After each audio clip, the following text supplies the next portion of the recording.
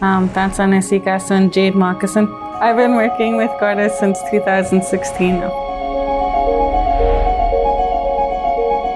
The Fort McMurray fire, and we were here for that. I was proud of that because we handled it very good. Basically, everyone from Fort McMurray got evacuated, so they started coming towards more north to the camp, so we opened it up, which was super, super busy.